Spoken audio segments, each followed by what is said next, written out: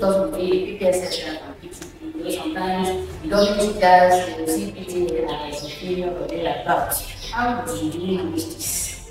Yeah, the picture was there from the beginning. Let me be honest with you, there's no need to be playing on diplomacy here. The picture has always been there. The PPSS staff has this penchant of thinking they are better qualified. But for me, I keep saying there are only opportunities to have been employed by government. You have some PTA staff who were unemployed because of the Nigerian situation. They are good in their own, they meet the standard, but there are nobody to employ them. Only the nation can employ them. And what they do, the PPSSC can't do that. So for me, when the PPSSC hierarchy in terms of the vice rectors, vice principal, special duties, when they try to create that picture, I kill that. I don't allow that to be. Even there, they says no. At management meeting, I sound it as clear as it could be that everybody here is working towards same goal. Do not treat anybody because he's a PTA staff. Then you treat him as second-class teacher. I don't tolerate that. And I think there's some reasons for me because I make it clear. What's the sense if you have a mathematics teacher, if the government is not employing teachers, and you're not employed a mathematics teacher who is doing so well, what right have you to call that person second-class nature just because he's not on the government payroll? It doesn't make sense to me. So I believe that anybody who's trying to classify teachers based on PTA issues, for me, in this circumstance, is not making the right judgment. I think the best thing is that everybody should have equal respect, equal regard. The only difference is only the structural difference in salary. that is enough money for the PTA salary. Allow them to get that money in peace. Allow them to get money of welfare and thinking about gratuity in peace. You don't impose further burden on what they already have. So I think that's for me that way. I think that issue. In this case now, both PPSS and the PT. What were the issues and challenges you faced with them, and how were you able to meet it?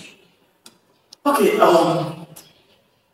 when I was being a manager, if you check some of the PPSS staff, it took them time to really understand that this person is not a staff of the school.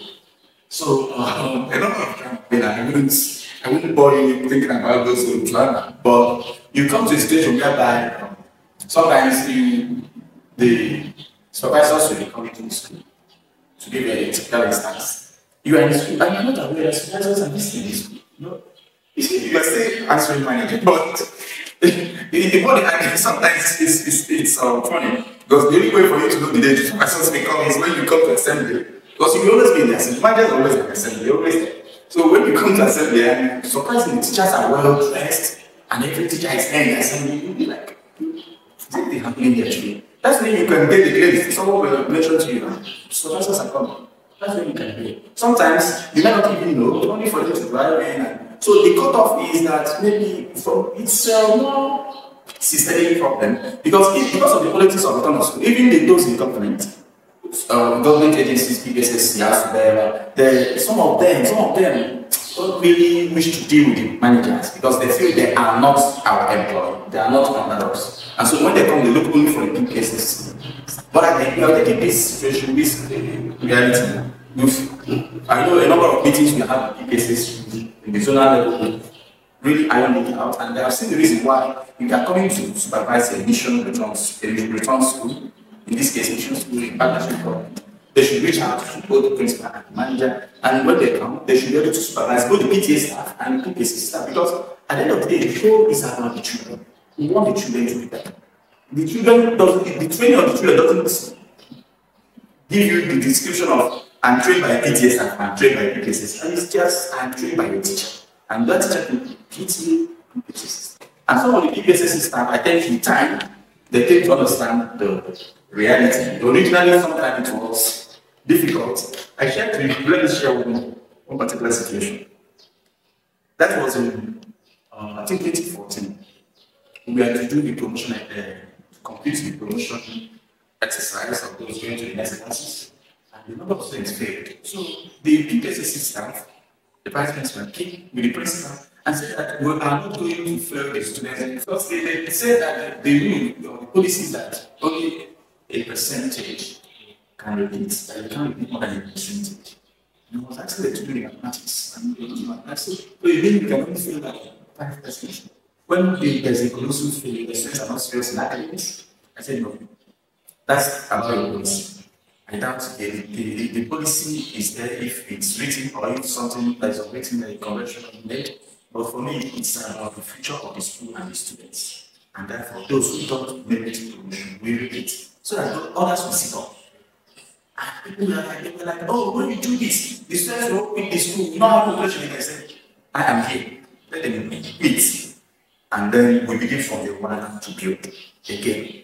I think surprisingly, when I kept to my word, myself, I used my own computer, typed everything, published names of the motivated students, and those to repeat.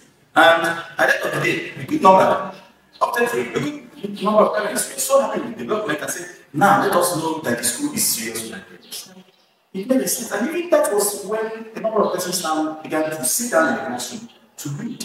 Some students began to take the academics serious. Previously, it's just like whether you, exam is nothing, just a formality. And you can't build a society on such a platform. So sometimes there can be clash of policies and the clash of relationship conflicts because I'm not employed by BMGS, therefore I don't have opinion over the BMGS staff. We also do those things, but with time, it feels that because we are consistent in the charge that we teach about the students and in keeping to the policies that we know is good for them.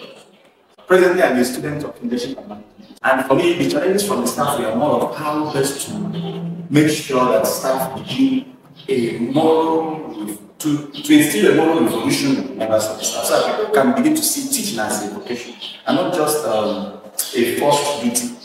You know, the two are not the same. Regardless of the poor payment of salaries, we all know that things are not so welfare can motivate or demotivate, but dedication to duty is a virtue that every teacher should have. So I had the challenges in that regard. Sometimes you have teachers who, for reasons best known to them, find it difficult to come to school in good time. But we face the challenges head on.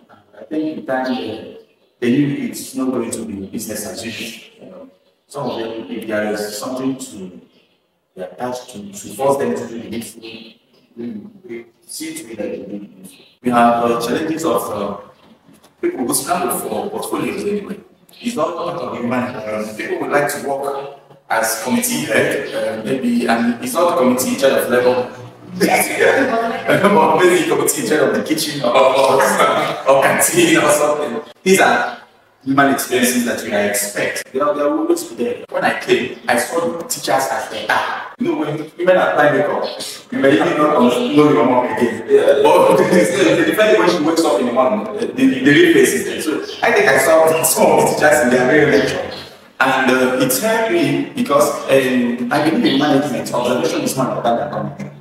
And one of the things I do, I spend time to do, I observe. So I made my primary observations, and in the observations, I may not get 100%, but if you get 70%, it's an A or B, that's today it is now. So with that, I was able to appoint those I can appoint in strategic positions, and maybe external observers may have their judgment, but in my own judgment, I thank God that I work with those persons that happened, and I'm proud of what they do during them. That's part of the way I try to manage it. It was observed that during your stay as a manager and of the grammar school at Azano, you frequently visit our elementary school or into special science school at Azano. We believe you were asking questions. We really encourage this practice as a way of collaboration and harmony among mission schools that are close to each other.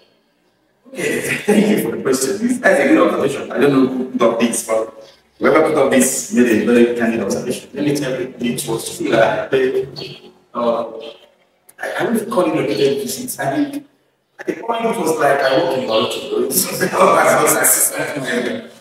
when the school was returned to the mission in 2013, very lots of pressure. So I already enjoyed such partnership 4 years before. Little was returned in 2009 and to go back 2010, I think. So there are already a man there, very friendly who was doing so well in the school.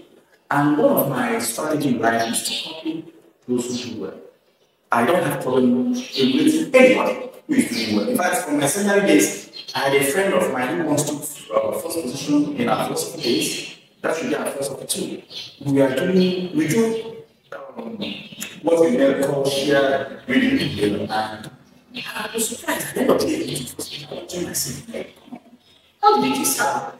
He said he has observed that those who did so in our first year, we are not all that too extraordinary minded. We all this from the same level. So you put extra time to study and I said, okay. And I tell you, now, third year, I know what happened, but it was for good. So I also came up in the lab, that's to say this thing. But that is how I live my life. If anybody is doing something, I don't waste time asking. If I'm not clear in this, I ask. And when I ask, I learn. And when I learn, I ask what I think about it. So I was going to a lot of, but it wasn't just a lot. I was also going to Rosa Mystic then and again, because we have also a good mind there who was studying of several politics. Father, he's now a shape of Ezra, who was doing so well. And I go to Father Manager, I go to Father Ezra, and I copy notes. But I know, let me also say this: when I assumed office in 2013, one of the things I did during the long vacation was to take time to visit many mission schools that are of essence then. Let me put it that way, that ring good bells. So I visited St. Charles National, I visited CKC, I visited Pansy, International College, Oka. I was at CICA. I took my time to visit, and when I go, I tried to engage the administrator. So when I did a few of the, I said I was saying like this. Even on this one. So when I did this, I was picking up things and developing our own tactic to really incorporate what has worked in other places and see if such why it didn't work with us or why it can work better for us. So going to Loreto is in continuation of such a thing like that.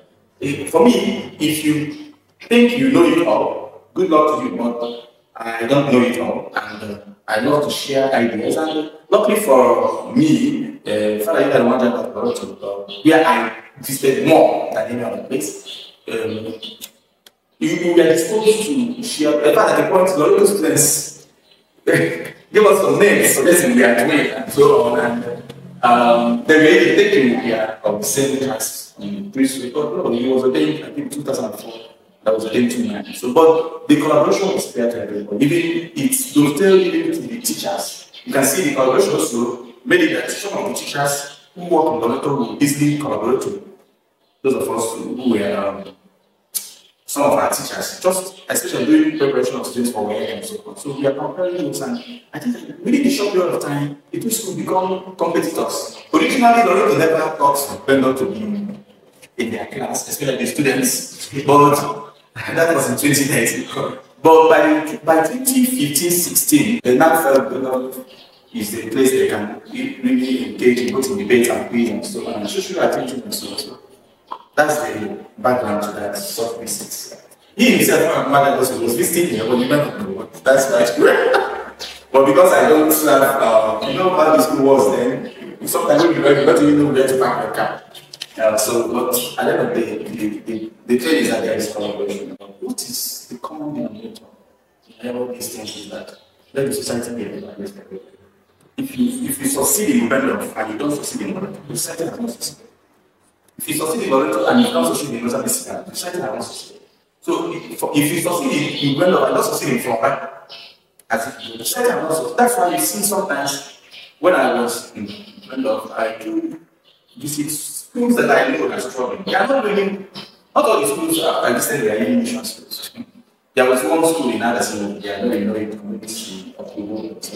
I do go there, visit the placement, and offer ideas and even some moral and physical encouragement the much we can. Because I believe that if they also rise to some level, the society becomes better. So it's not just about my school, so only my school will be on top or not.